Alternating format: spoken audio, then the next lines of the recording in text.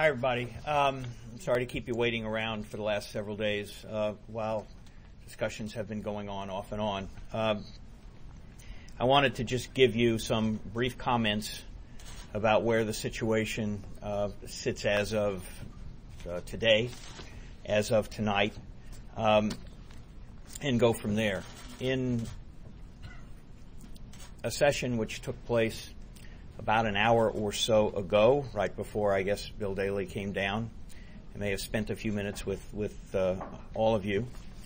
The players responded comprehensively to the various issues which have been the focus of the discussion over the last several meetings. We had expressed the view that previously we didn't think we were nearly as far apart as perhaps the owners did, but that I think it's clear now after the positions the players took today that there doesn't seem to be very much room, certainly not unbridgeable room, and we think that the positions that the players took today are a clear outline to how to end this particular dispute. I'm not going to go into tremendous detail about that. I'll simply say as follows. As a result of some things which came up in the discussion this week, and with the players' response today, we believe and we hope we have an agreement on pension plan for the players, which will be funded out of player money. Players are paying for it, but we have an agreement on it. That's a good thing. We believe that we have an agreement on what we call the transition payments, which came out of what the owners called the make-whole proposal a number of weeks ago. We believe that that issue is or should be resolved. In connection with the term of the agreement, and you know that the parties started out, if my memory serves me right, at 4 and 5, and the owner's position has been looking for a progressively longer agreement as the time has gone on. Players thought about that a lot. It's a tough issue for them for a number of different reasons. But the proposal that they made today in an effort to close this and end it was an 8-year agreement with an opt-out for the players after year 6.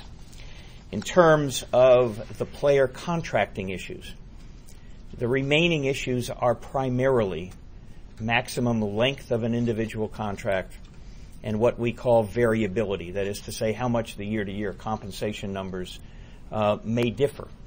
It's obviously an important issue for the players because depending on how that's done, it affects available cap space, which affects the amount of room that players will have to sign contracts. It affects the number of teams that may offer contracts to players, and so on and so forth. What we proposed today, which was a significant move from our prior position, was that the maximum length would be that you could not be under contract for a period of time for more than 8 years. That would be the maximum. That on variability, that if you have a contract of 7 years or longer, which in this world that we've proposed would be a 7-year contract or an 8-year contract, we would utilize the existing variability rules, subject to a further one, that the lowest year of the contract must be at least 25% of the highest year of the contract. That is a structure which was most recently agreed upon in the Pittsburgh-Crosby contract. I think most recently agreed upon.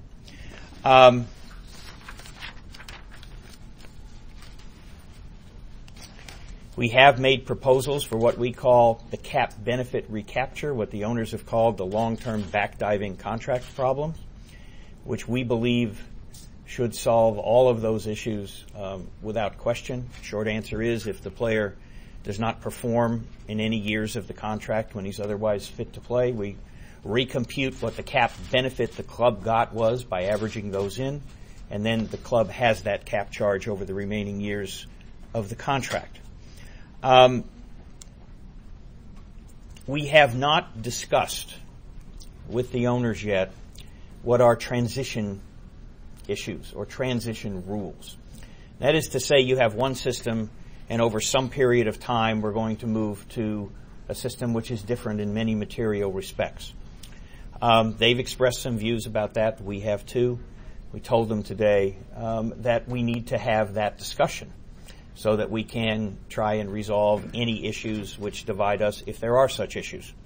That's a discussion which has yet to be held. So where does that put us in simple terms? But for any transition issues which we need to discuss, we think there is a complete agreement on dollars. If that's the case, and we think it is, there wouldn't seem to be very much reason why we shouldn't be able to conclude an agreement in the near term. And we certainly expect and hope that that turns out to be the case. Second, you know what a lot of the owners' positions have been, and in many of those cases we've moved very substantially in their direction. So that is where we are today. They heard this proposal, two representatives from the owners, Bob Batterman and Bill Daly, and we expect that they will be discussing it with their principals and they'll get back to us. We don't know when that will be. Okay? If there are questions, a few brief ones, I'll try and answer them. John, were you given an indication as to why Gary and the owners were not in the meeting? Not directly, no. I mean, a number of the owners that were here apparently are not here. Let's just say not in New York. And the only thing that was indicated to us was that Bill and Bob had been delegated to hear our response and report back. Don, can you characterize where we are now in the talks for hockey fans back in Canada who are wondering? I think I just did that. I can try and do it again. How close? We believe that, with the exception of the transition issues which have not been discussed, except in the most general terms and without any dollar figures attached to them, that we have a complete agreement on dollars. We've moved very substantially in the owner's direction on things like contract length and variability and term of agreement, and we hope and believe and expect that this should put us on the road to a quick end to this dispute. We will see. What allowed this to happen? Is this group remaining here in anticipation of getting a response from the league, or are you expecting? Well, we will wait and see what they say and when they say it, and players will make their own judgments about timing and all the rest of it. But we'll be prepared to meet with them when they are. Don, what's your sense of what changing the dynamic maybe did for these talks? Just different voices, or how I'm not going to characterize that. I think that's a judgment that is best made after the process is over and you can look back on it. Don, is it fair to say that the 5-year contract limit that the league wants, that's a major sticking point? Hence your counter with 8. Yes. Don, are you disappointed that the owners weren't here today, or does it not? Not going to comment on that. You know, they're entitled to have their representatives. We're entitled to have ours. You have to make your own judgments. Don, was there any reaction from Bill or Bob when the proposal was You'll need to ask them about the reaction. Don, what are the players getting out of this agreement, and what does this proposal say? From the beginning of this process, this has been one in which the players were asked to and expected to make major economic and other concessions to the owners. If I am right that we finally have an agreement on a pension plan, that is something that's important, and we're glad we have that agreement, and we hope we can go ahead and finalize it and put it in place. I would caution you that's being paid for by the players. It's not being paid for by the owners. Doesn't mean it's a bad thing. It's a good thing. It's being paid for by the players. Beyond that, you'll have to make your own judgments. Don, has there been talk about... Wait. Has there been... Wait, what? Best case scenario, when are we back to playing? If we can get a positive response and conclude this, I hope it doesn't take very long. I haven't counted days. The same things have been discussed?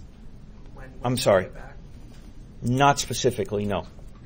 All along, Don, I make the assumption that if we get an agreement, everybody will turn themselves inside out to turn it around as fast as possible. If that's wrong, we're in bigger trouble than even I think we are. Sorry to interrupt. You talked about the owners not being willing to move. As of last I week, don't know that I used that phrase today, but go ahead. Sure, but up until last night, did that change? Did your opinion of that change after last night? Was the offer that was on the table last night? Well, there were. Sorry, I interrupted you now. The discussions the last several days had been before, produced some movement on some issues, and the players responded, and they've responded further today. I really don't want to get into the specifics or categorize it beyond that.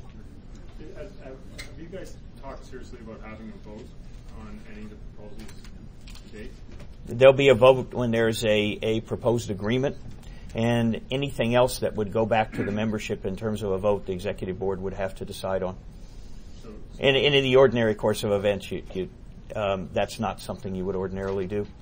Don, is it possible there could be an agreement as early as tomorrow or that Sure would be nice. Is it feasible? Is that feasible, or is that too much to expect? I'm out of the expectations and predictions game. Have the players gone as far as they're willing to go? The players have gone a very, very long way. Is there more room to go?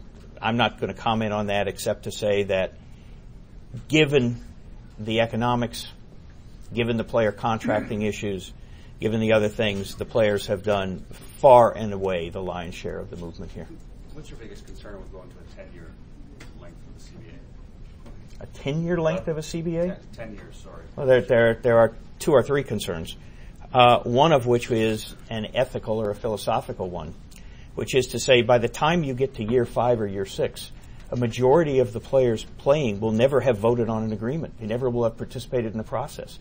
They will never have had the rights that union representation is supposed to give them to have a say in their terms and conditions of employment. The time you get to 2 years, you have 2 or more generations of players.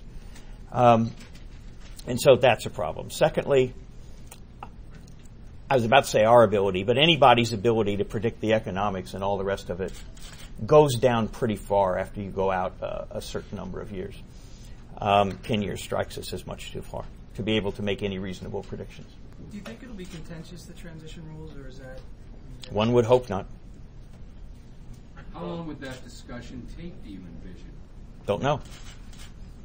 We have to be at the place where we have the discussion first. And are they unwilling to have it? What is the holdup with that? Well, there's 2 issues there. The first one is, do you get to a matter of implementing an agreement before you have an agreement? I guess that's one issue. Before you have an agreement that you're trying to figure out how to implement. That's pretty difficult. Okay, maybe one more?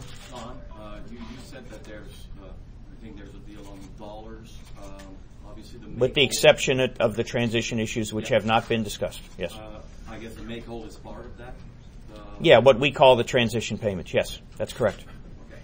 At least we believe that there is or should be an agreement on that. And my understanding from last night, it moved to $300 million.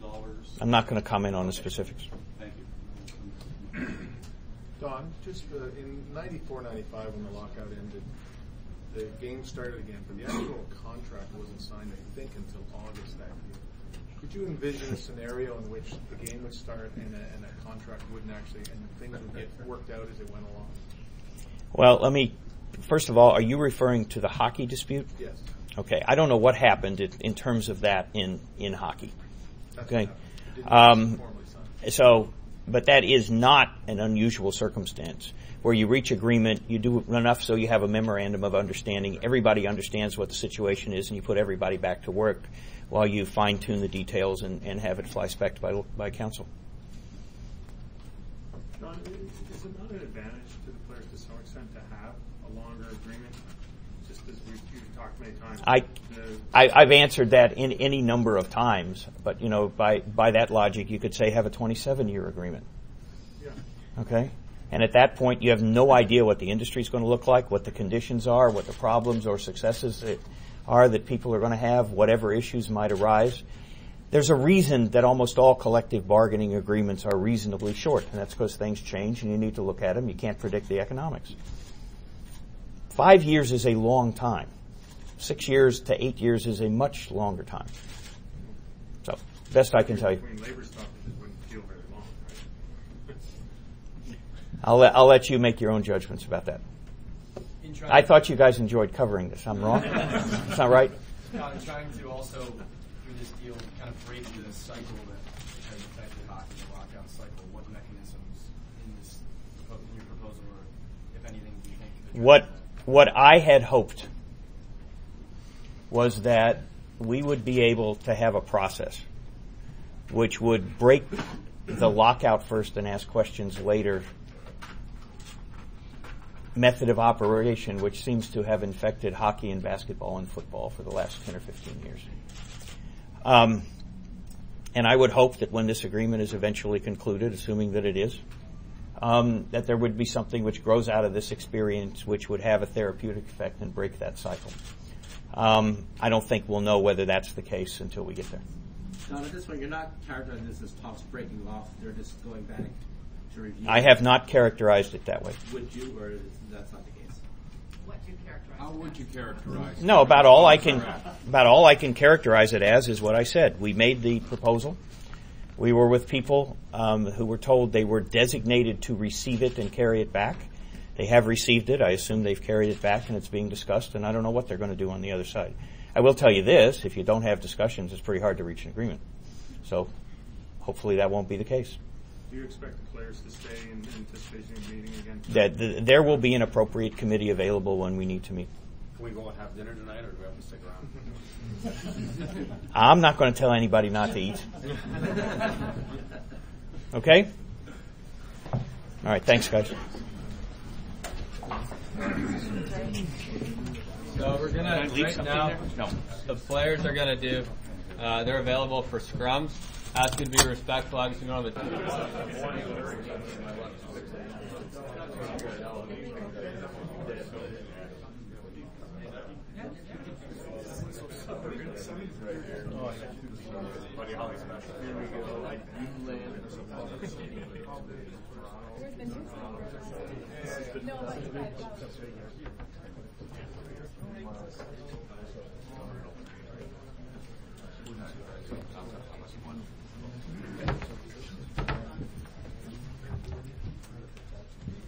Well, hi again, everybody. I'll wait for you guys.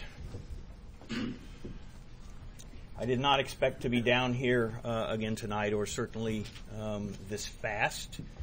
There has been a development. It's not a positive one.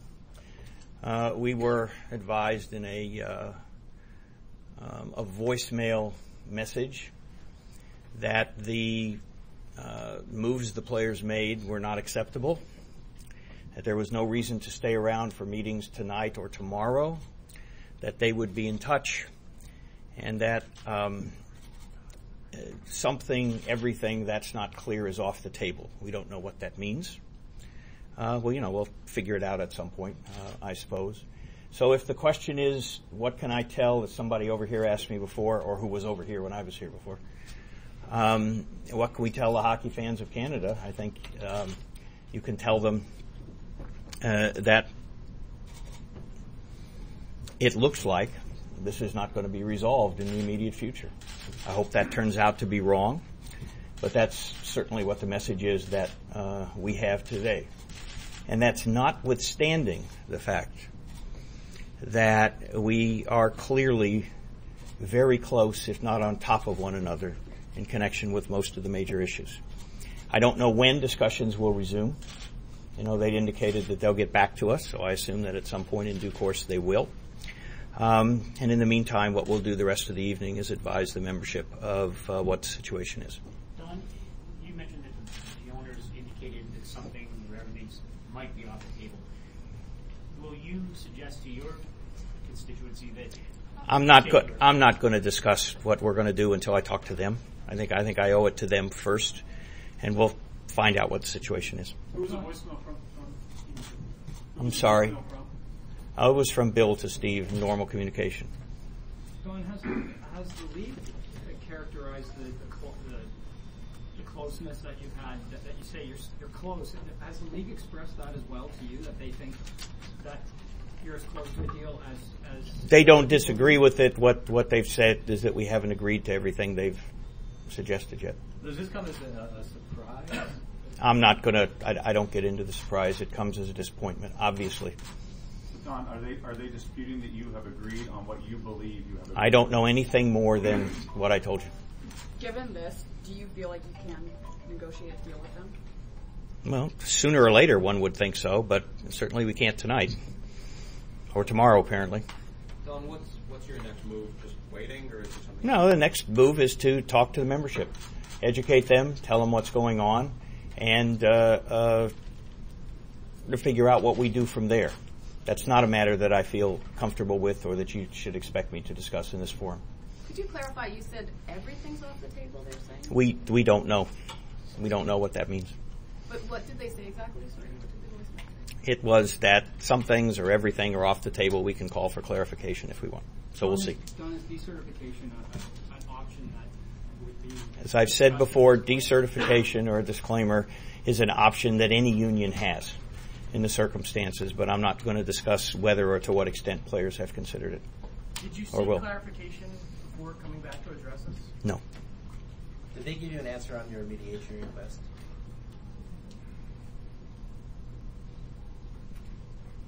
I don't think there's been a further answer, no. I don't think they dispute that we had requested it and that they had not agreed to it the last couple of days, but I don't think there's been a further response. Do you have a clue of which point they find most objectionable at this stage? There was no specific comment on that. How much has this hurt the trust between the two sides?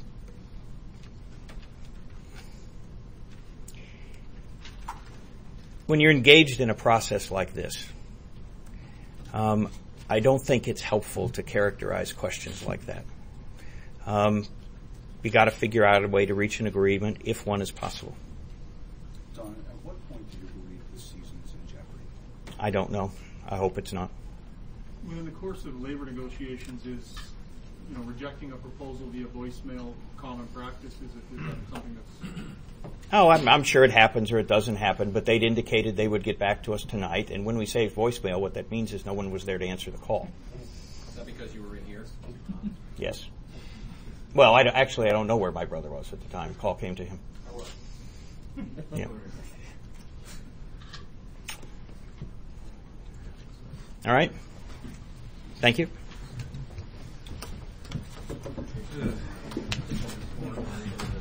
So